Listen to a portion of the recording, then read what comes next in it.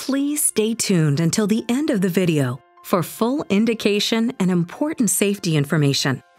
As you and your healthcare professional consider DUPIXENT, dupilumab, think about how you are currently living with your uncontrolled moderate to severe eczema, atopic dermatitis.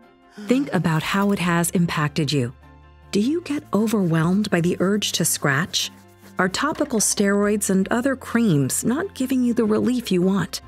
Well, what if you could manage your eczema to stay ahead of your symptoms? Imagine the possibility of clearer skin. With DUPIXENT, many people saw clear or almost clear skin. They also had significantly less itch. That's a difference you can see and feel.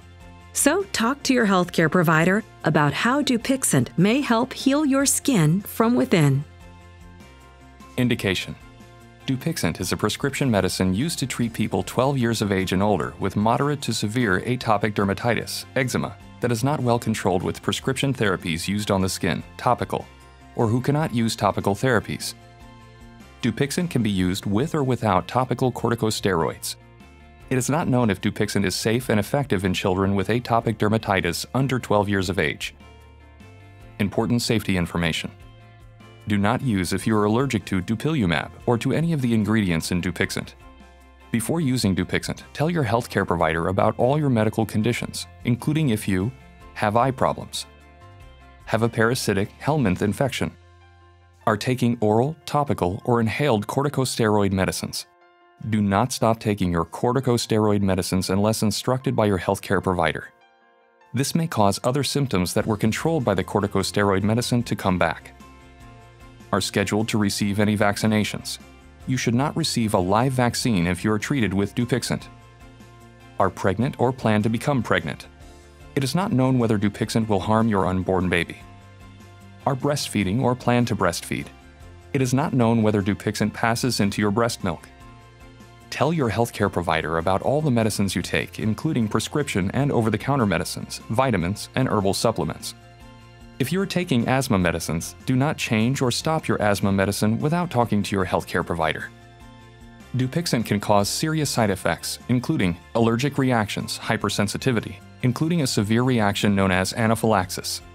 Stop using DUPIXENT and tell your healthcare provider or get emergency help right away if you get any of the following symptoms: breathing problems, fever, general ill feeling, swollen lymph nodes, swelling of the face, mouth, and tongue, hives, itching, fainting, dizziness, feeling lightheaded, low blood pressure, joint pain, or skin rash.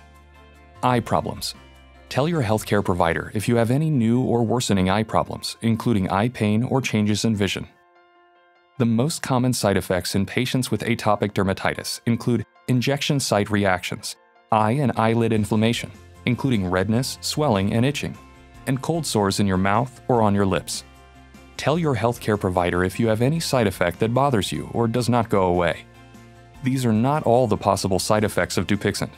Call your doctor for medical advice about side effects. You are encouraged to report negative side effects of prescription drugs to the FDA. Visit www.fda.gov/medwatch or call 1-800-FDA-1088. Use DUPIXENT exactly as prescribed. DUPIXENT is an injection given under the skin, subcutaneous injection. If your healthcare provider decides that you or a caregiver can give DUPIXENT injections, you or your caregiver should receive training on the right way to prepare and inject DUPIXENT. Do not try to inject DUPIXENT until you have been shown the right way by your healthcare provider.